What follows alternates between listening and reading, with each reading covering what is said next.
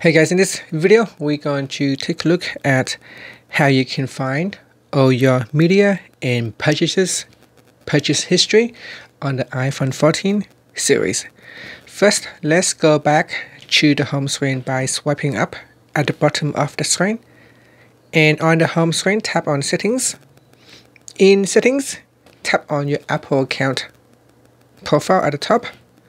Then we go down and tap on Media and Purchases. Next, tap on View Account from the pop-up. And then in here, we go down and tap on Purchase History.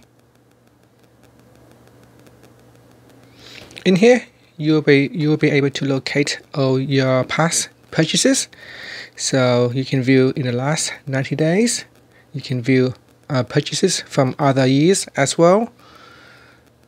And just scroll down the list and you'll be able to locate all the stuff that you have purchased in the past. And that's it. After that, you can tap on the back key to go back to your settings, or you can swipe up to go back to the home screen. Thank you for watching this video.